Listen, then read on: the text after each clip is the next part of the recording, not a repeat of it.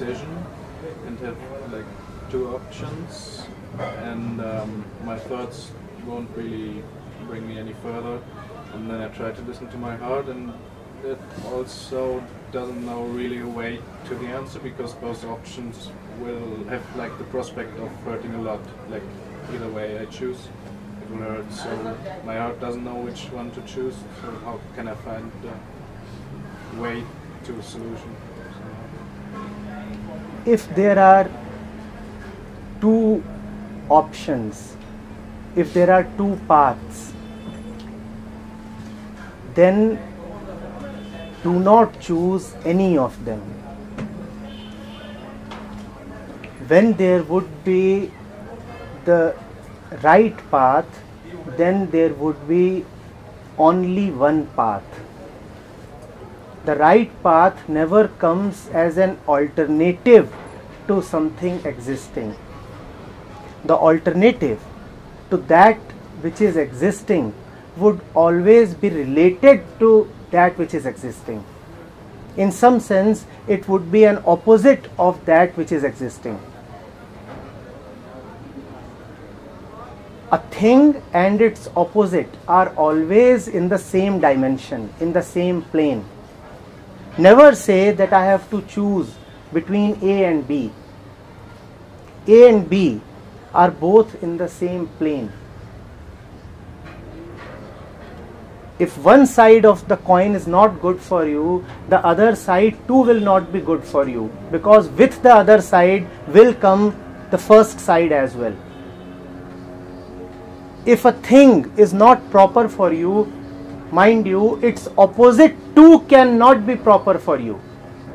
Shun both the options. This is the fundamental law of duality. The two sides of duality appear as opposites but are always together. So if you choose either one, you have also chosen the other one. Do not choose any of the ends. Do not say yes to any of these options. The right decision is never a decision. The right decision is a spontaneous happening. Whenever a decision is involved, the decision would be a flawed one. So if the mind is hesitating, procrastinating, it is good news. Let it procrastinate even more. Let the action not happen at all. Procrastination means there is no inner sureness, so it is good. When there is no inner sureness, then the action does not deserve to happen.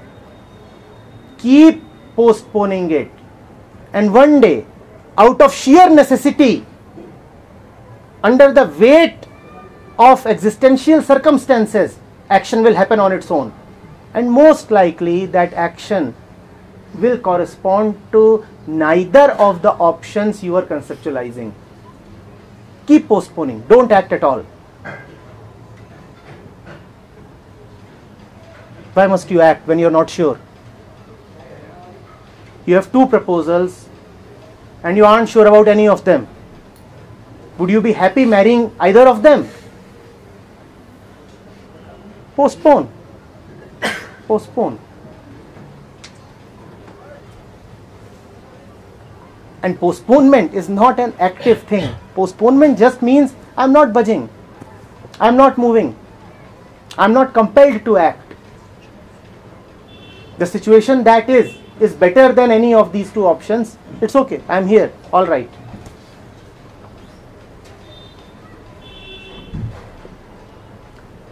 Life is quite intelligent.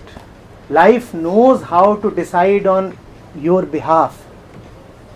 If you just have a little trust on life, she will take all your decisions beautifully. Better decisions than you and me can ever make. Just trust life with the decision making part. How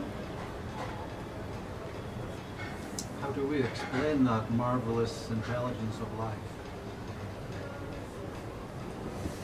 Is that marvelous intelligence higher than your own personal intelligence? Do you believe that way? Yes. Then how do you explain it? Using your own intelligence.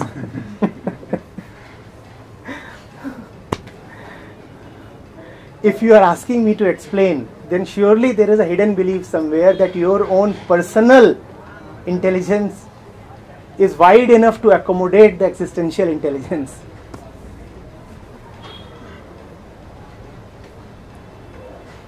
Perhaps there's a metaphor or an image that the mind can be happy with. Okay, it is called faith. Faith means I do not quite know what it is, yet I am fully sure that it is. Faith means though I do not quite know what its nature is, but I am fully sure that it is good for me. Though I do not know what it is going to do next, but I am fully sure that whatever happens, irrespective of my reaction to it, it is auspicious. That is faith. Faith is trusting in the unknown. That existential intelligence is not a thing to be explained. It is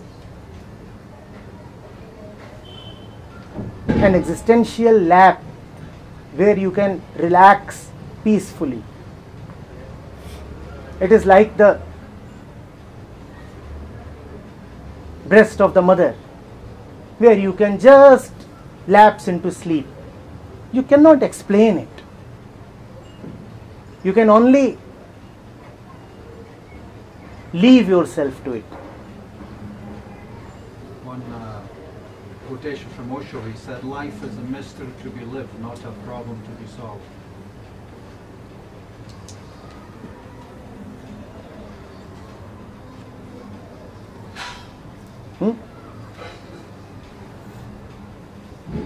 Is it just a quotation? I have faith. Or is it to be lived? I have faith in that. Yes. And faith is then something that breathes, something that has a heartbeat. Just as you said, it is to be lived, not just talked about. It is to be lived.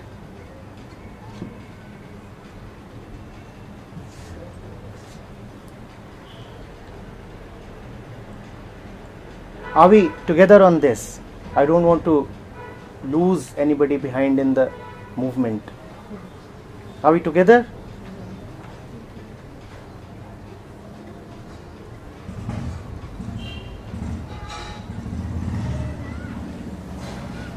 The whole spiritual process can so easily become another pursuit of the ego. It can just become more collected knowledge. The only thing that distinguishes egocentric activity from self-inquiry is faith. An ability to know without knowledge. An ability to know without knowledge.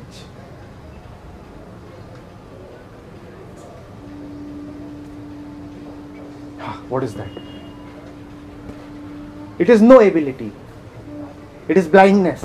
It is madness. It is a kind of craziness. But you must be capable of that craziness.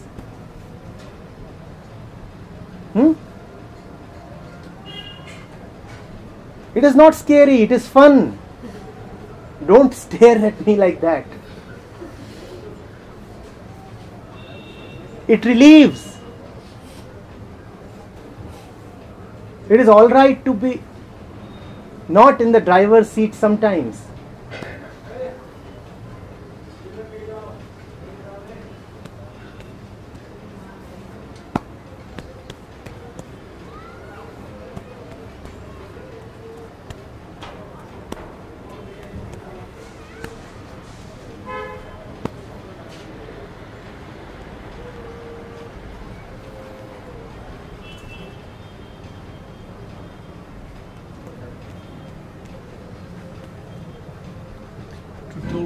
like this? Haven't you had just before being through books, thought to be able to express all this? Or does your talk come from nowhere and you don't know anything? It talks about Buddha, it's just talking about us. You know what you are talking about. So you have been to many talks before being able. Yes. And that is giving me words. But none of that, none of the knowledge, none of the books that I have read is giving me the center from where I am speaking. Knowledge can give me an appropriate word, but knowledge cannot provide me with the center from where that word emanates. Maybe if I have read the scriptures, then I can come up with an appropriate quotation, a shlok, a sutra, a verse or a doha. But even if I were to have not read that, then it wouldn't make much of a difference. The center would still remain the same. Kindly do not think that you require a lot of knowledge to go into yourself. You already have a lot of knowledge, and that knowledge is sufficient. Let me ask you a question. What knowledge did the first Upanishadic Rishi have? Had he read other Upanishads? Answer me. No. Yes. And if he could have it, then is it so impossible for you? Is it so impossible for you? Where was he getting all his understanding from? From nowhere, from life, from birds, from insects, from river, from the daily interactions, from man and woman, from the crying child, from jealousy, from attachment, from man's search for something sublime. This was available to him for observation. And is it not available to you for observation? Don't you think that if you walk on this street, not with all your beliefs, not with all your baggage, but with your eyes really open, then you know what the Upanishad is saying. Oh, you may not know the words, you may not know the shlok, but you have already known what the Upanishad is saying. And you know what is amusing about all this? Only when you have known the Upanishad by yourself, that and then the Upanishad of the Rishi becomes relevant to you. If you have not discovered your own inner Upanishad, then the Upanishad, the book in your hands, will not really speak to you. So the book means nothing. The book cannot give you anything if you have not already obtained it. In a sense, a book is just for a kind of verification. A book is just for joy. A book is just for resonance. Ah, the same, yes, yes. In much better language, but same. So you read that shlok and you say, I know, yes, you're right, man, yes. I believe, yes. It is not as if you read it and you try to memorize it and then you say, now I know. How will you know from the words if you have not known from life? Is that not a good question to ask? How will I know from somebody's words if I have not already known from life? So the scriptures or books of wisdom are there just to corroborate, just to support, just to validate, not to teach. There can be only one teacher. Your own life, your consciousness. You are living, you are alive.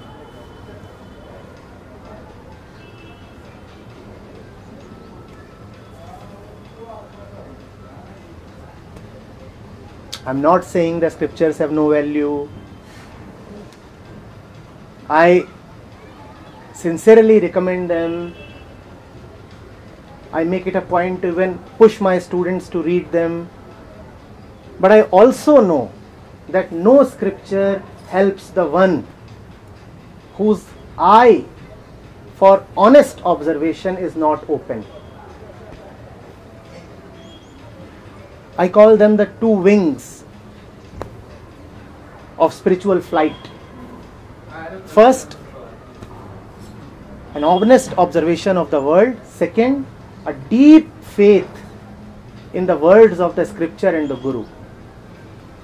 Both must exist together. And then you can fly. Usually the second one is missing. In what way? Not in the way that the scripture is missing. The faith is missing.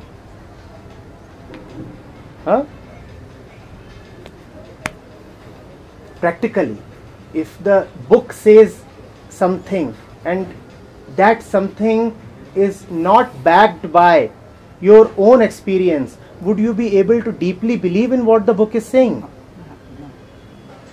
Tell me. If the book says something and that something is totally alien to you, would you still be able to believe in what the book is saying? Would you be? You can force yourself to believe. That's what man has always been doing. Oh, it's a holy book, so whatever it is saying must be true. Let me believe. So the book is saying that angels descend from heavens and deliver babies. That must be true.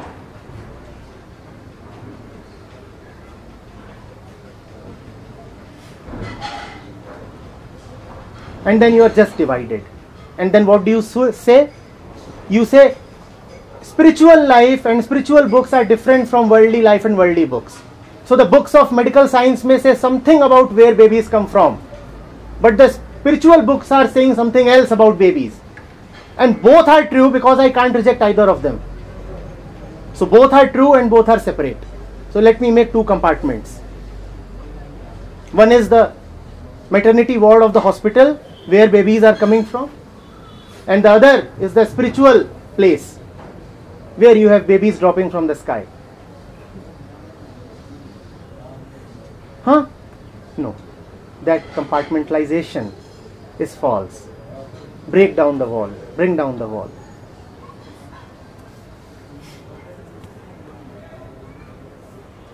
Every moment of life is a spiritual moment. You might be in your office. You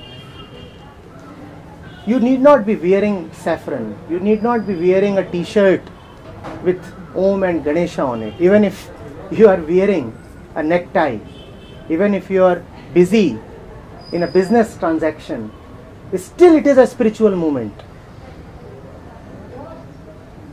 Do not take vacations to enter spirituality. Because if you take vacations, the vacations will end one day. And then what will begin again? What would again begin? Every vacation has a deadline. Don't take vacations. Let your life itself be a spiritual vacation.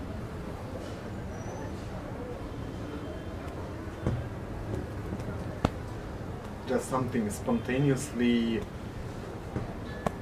happen, and what is believing? This is the question, because what I realized even in this word by itself, it's believing, but also wrote in a strange way. And what is for you, what does happening when somebody believes something? What is believing? Believing is taking something as it is. When you attach the prefix it is to anything, you have believed in it. So let's say, does it mean that whenever thoughts are arising during the day, there are all beliefs? Yes, they are all beliefs. Yeah. They are all beliefs.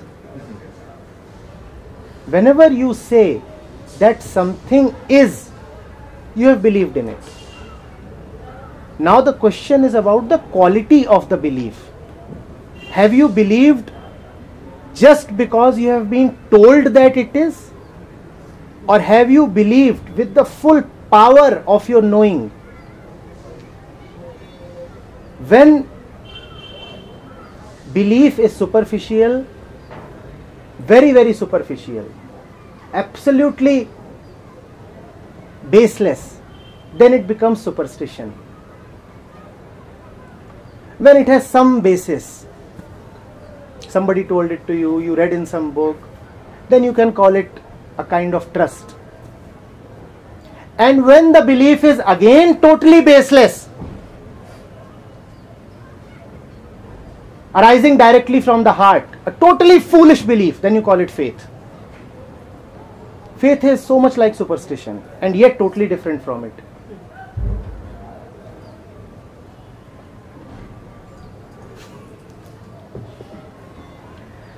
How do you know that you love the right one? How do you know, sir? How do you know?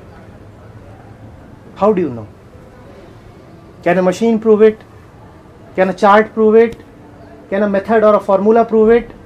Can your past experience prove it? How do you justify your love for a lamb? We met a kitten an hour back and everybody was eager to hold it, to caress it. How do you know that it is the right action? Kitten starts. There are people here who hold piglets as well. It comes from the heart. It springs from you. It just happened. It's felt. You would never really consciously know whether it is superstition or faith. And faith shaken would appear so much like a superstition. You would curse yourself. Whenever you find a reason to believe, you are in the safe zone.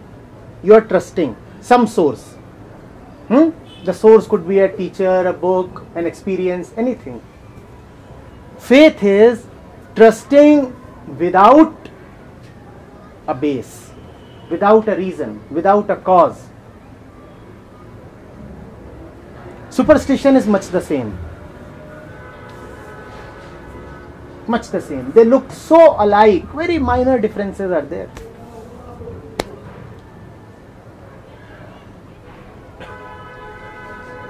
Come on. Is nobody here interested in knowing what that minor difference is? I keep dropping hints and... Okay, you're not interested. What is the difference? Difference between what and what? Faith and Faith and superstition. Superstition. I just don't know the superstition, but I was going to ask what is for you the difference between trust and faith. Superstition is always about something. Superstition always has a story attached to it. Superstition is always objective. With faith, there is no object and no story. You cannot say anything about faith. All you can say is, it is all right. All you can say is, it is good. Nice. Why nice? I do not know. How nice? I cannot explain.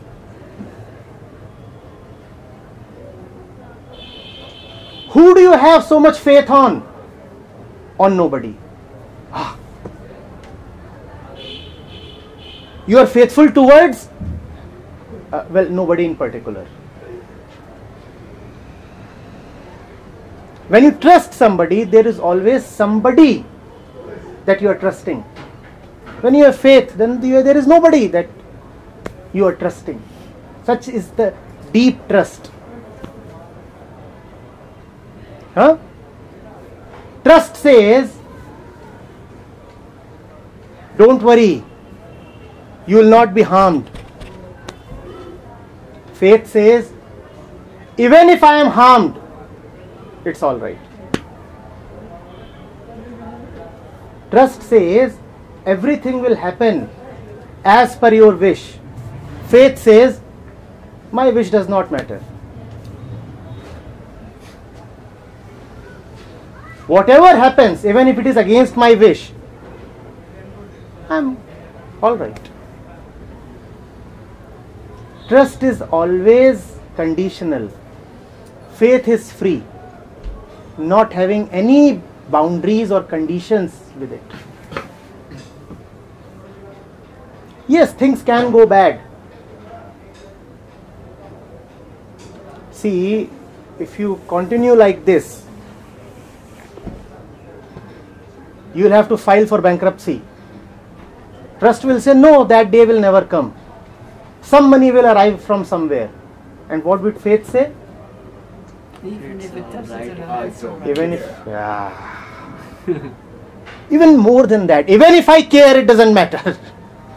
It is not only about I don't care, because sometimes you do care. Sometimes you are afraid, aren't you? Sometimes you are shivering and trembling, aren't you? Faith says, even if I am appearing like an intimidated puppy right now, yet everything is all right. Yes, I am suffering. Yes, I am crying. Yes, there is blood oozing from my source. Yet it is so cool. I can still laugh at a joke. I can still enjoy something silly.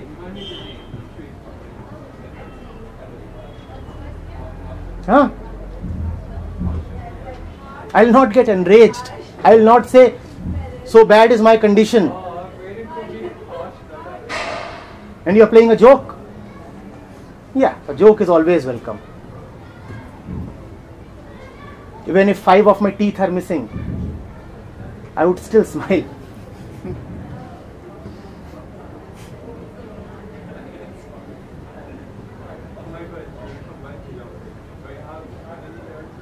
Huh? Faith says good is good and bad is better than good. Good is good, all right. And if it is bad, then it is equally good. It's okay. Not that bad is good. Wait, I'm still feeling bad. Remember, it is not that the mind is saying that everything is hunky-dory. No. The mind is feeling bad. The body is trembling and falling apart. And yet there is something, an untouched center, which is at peace. The eyes might be crying, but there is something within which is totally undisturbed. That is faith. Faith does not mean that you will walk around like some saint. Oh, see, the faithful one. That is just a fanciful image. You have to live in this world. Huh? And if you don't get food, then you will feel bad. The stomach will cry out. If you are insulted, humiliated, slapped or wounded, you will feel violated. From the mind there would be a recoil. In the middle of that disturbance, in the middle of that mess and chaos, still remain untouched. Let that be touched whose nature is to get touched. Whose nature is it to get touched? If I come and touch you, what is the maximum that I can touch? Your body. So let the body be touched. Whose nature is it to feel hurt very often? I. Let the mind feel hurt.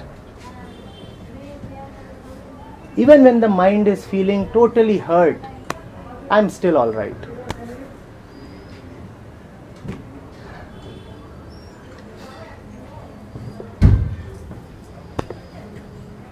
Why? Why so? Nobody knows. I don't care to know. I'm not even bothered about knowing. That is faith. Faith does not merely say I do not know. Because if you say I do not know, that means you do not yet know, but you would be. If you just say I don't know, that means now you would be trying to know. Or that you have kept the possibility of knowing in future open. You are saying I don't know, but it is not outside the province of knowledge. One day it might be known. Faith says, who wants to know? Better things to do. Come on, bring on the kitten. Why load yourself with spiritual questions? I am not accountable to divinity. Let God come if He wants all these answers. Why must I read one of the holy books? I would rather read a book on how to raise kittens.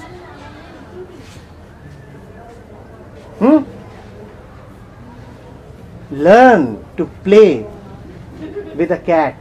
That is more spiritual than raising your legs and practicing breathing. If you don't know how to play with a rabbit, if you can't hug a tree, then it doesn't matter how you breathe. You don't have a heart. What will you do with all your breathing if your heart is not beating? You are on ventilator.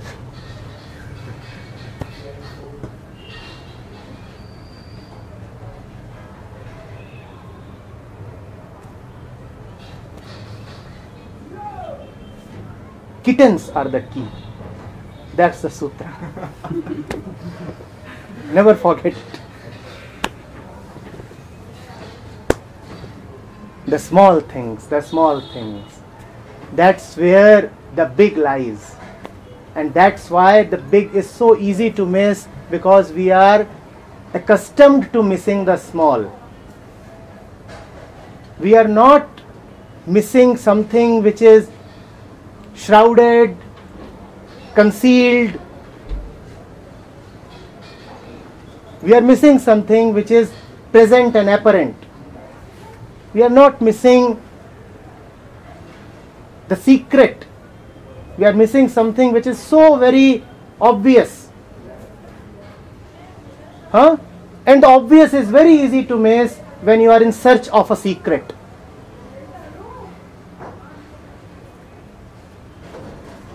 The obvious is so easy to miss.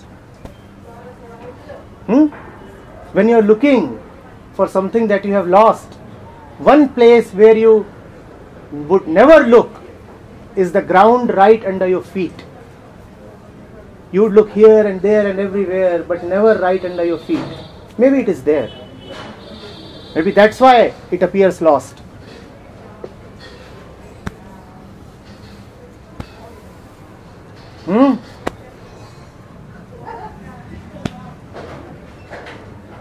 And there is always ground under your feet, whether or not it is Rishikesh.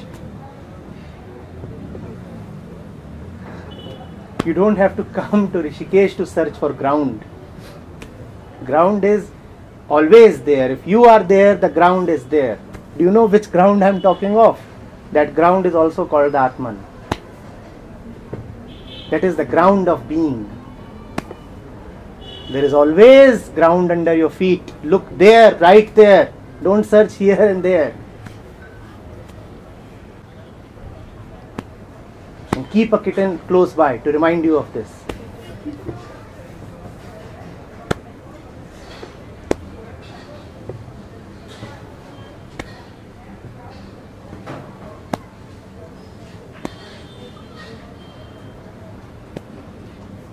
Yes, yes.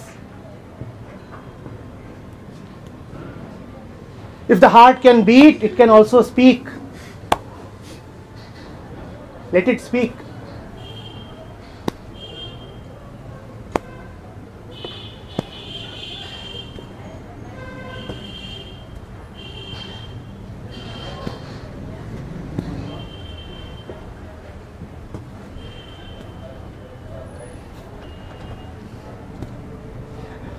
Oh, you wanted something big? Huh? Something from the Upanishads?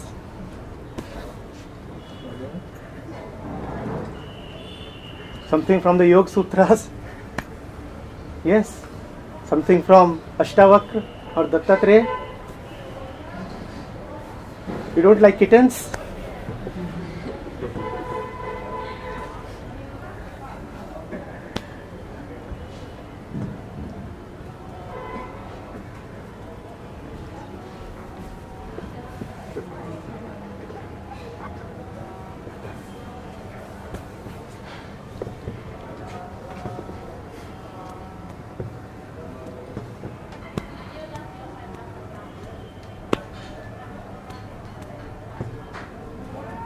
We have those texts here.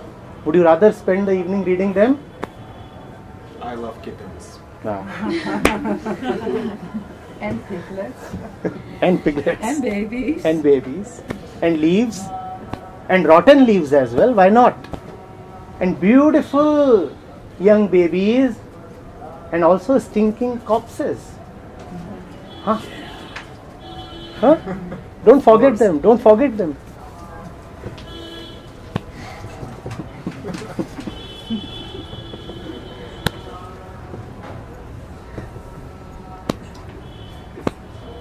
Baby bird is in its nest, and slowly it's getting to the stage, and it's flapping its wings, it's growing its feathers, it's seeing its father bird flying, and maybe it knows one day I will also fly. And yet there's that security of the nest, and there must be that moment where it gets a kick out of the nest, and maybe that's a terror, but after it starts to fly. But left to its own devices, it might never jump. Don't believe in special moments. There are no special moments. There is only the flow. There is no special kick that the bird needs. It is a continuity. One day the baby emerges from the womb. It is not a special moment. This moment was in the making since many months. If those months have been there, this moment too will be there. It is not special at all. It is a guaranteed moment. It is a part of those previous months. But if you believe in special moments, then you will pay no attention to all those months.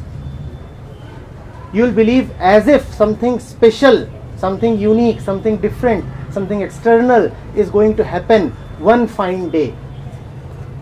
In a way, you are hoping for divine intervention. Now, divine intervention is never special, it is continuous. Grace does not fall upon you one day. Grace is that ubiquitous ground under your feet. Grace is always there, always there. Sometimes you realize it and then you say, this moment is special. God has been so kind to me. God has always been kind to you. It is just that you are realizing it right now. There is nothing special here. Everything is so ordinary. Learn to live in the ordinary. If there is anything that is special, it is the ordinary that is special. Every fragment of time, every inch of space, all of it is special. Every single relationship, every breath that you take in, every heartbeat, all is special. You know, we make a grand mistake when we turn God into a special entity. Probably that is the first mistake mankind made. God was the first extraordinary imagination man had. The special one. God or truth is not special. Here, there, everywhere, all around. By making him special, you send him away. By seeing him in the ordinary, you embrace him. You want to keep him in a special church? Or do you want to keep him right close to your heart? In your kitchen, in your bedroom, in your bathroom, in your garage, in your playing field, everywhere. Do not give him a special place. No moment is special. Nothing special ever happens. If you keep waiting for the special, you will keep missing on life. Life is ordinary. I know what your next question might be. It would be on that special thing called enlightenment. It is a myth. You are already enlightened. Enlightenment is ordinariness. Just accept your enlightenment. You don't have to be enlightened. Just as you need to accept all the small and meaningless and little things in life, similarly, you have to accept another little thing called enlightenment. It is the littlest thing. It is the most ordinary thing. And it eludes us because we are searching for it in the grand, in the ornamental, in the heavens. You won't find it there. You would rather find it where? In the eyes of the kitten. Don't miss it there.